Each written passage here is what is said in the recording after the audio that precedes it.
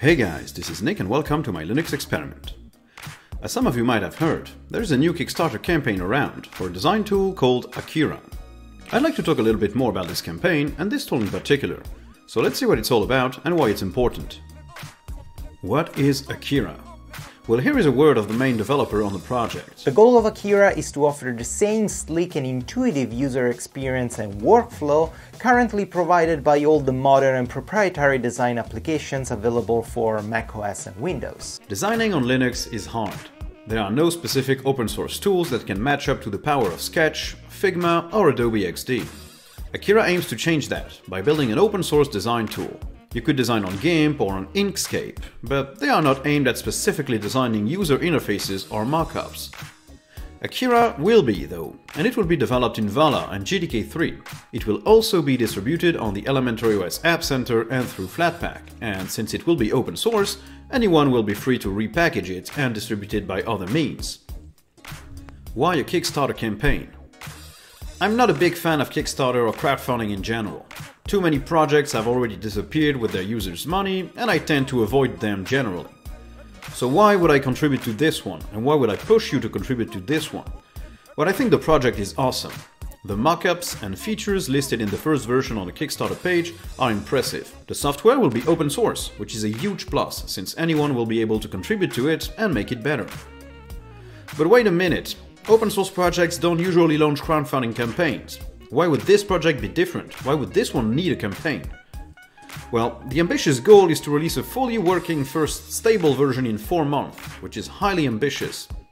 To reach this goal, they have estimated that they will need 4 full-time developers, including elementary OS and GNOME application developers, as well as a bit of hardware to try the software on and to try out performance, debugging and compatibility.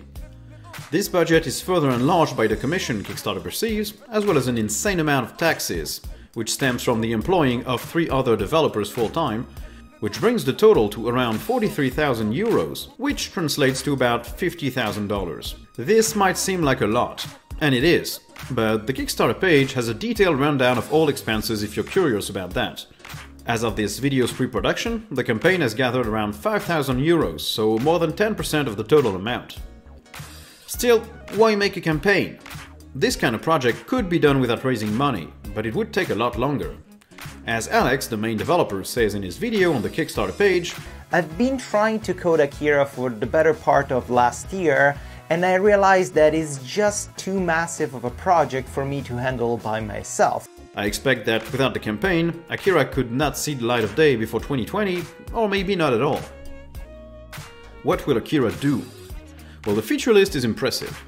Akira will be a full-fledged design tool with a fully native codebase, so no JavaScript, Electron or other non-native, poor-performance technologies. The interface will support a dark and light theme, and the icons will be tweakable to adapt to how you want to use the software.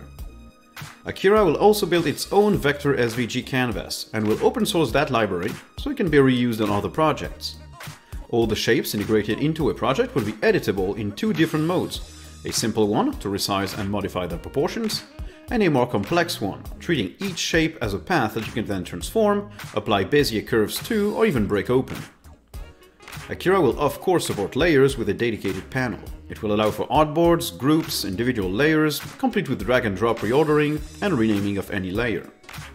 Akira will interface with the GTK font manager at first, with plans to create a custom font manager later to support web fonts more easily. Akira will save in its own custom JSON format, which means it will be quite legible even without having access to the software, and it will support SVG, PNG, JPEG and PDF export. And these are only the features planned for the first version. This is a large scope for a first draft, and it further justifies the time that needs to be spent on coding the project. Why is it important? Well, at the moment, designing on Linux involves using Inkscape, which is a good program but with a complex user interface and subpar integration in both GTK and KDE desktops, or working on GIMP, which is not that well suited for mockups and designing workflows. Akira has the potential to change all of that and bring a real, complete and easy-to-use design tool that can match up, in time, to the likes of Sketch on macOS X or Adob XD. How to contribute? Well, if like me, you really want this project to succeed and be released in a timely manner, you know what to do. Head over to the Kickstarter page and support the project. Any amount will do, with larger contributions granting you a place in the app's credits, as well as stickers, t-shirts, tutorials, and even voting rights on which features will take priority. Head over to the Kickstarter page, which I linked in the description below, and let them know if this can interest you. So I hope you guys will see the potential of this tool, and I hope you enjoyed this video. I'll see you guys in the next one, and bye! If you enjoyed, please consider liking, subscribing, and turning on notifications. You can also follow me on Twitter at TheLinuxEXP. Thank you guys for watching, and goodbye!